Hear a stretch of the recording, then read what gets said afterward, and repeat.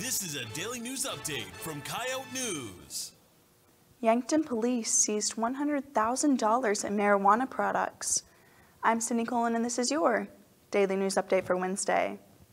The City of Vermilion has approved methods to provide USD with $1 million in funding to help finance the expansion of the USD Wellness Center. The expansion is estimated at 45,800 gross square feet to the current facility.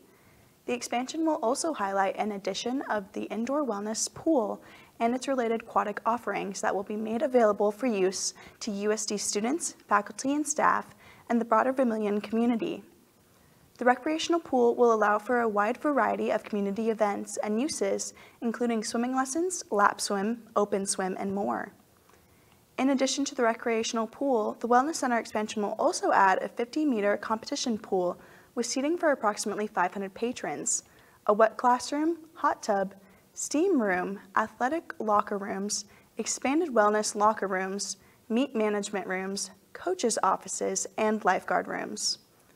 The $31.25 million expansion is scheduled to begin in the spring of 2023 and to completion in the fall of 2023.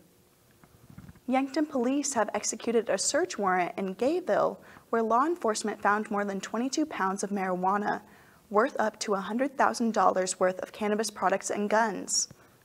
According to the Division of Criminal Investigation, not only did authorities seize 22 pounds of marijuana, but also 751 grams of marijuana wax, 95 Nerd Rope edibles, Suboxone, a Ruger SR 556 rifle, a Glock 48 9mm pistol, and $6,250 in cash. That is all for today's daily news update. Be sure to follow us on Facebook, Twitter, Instagram, and TikTok. Have a great rest of your day.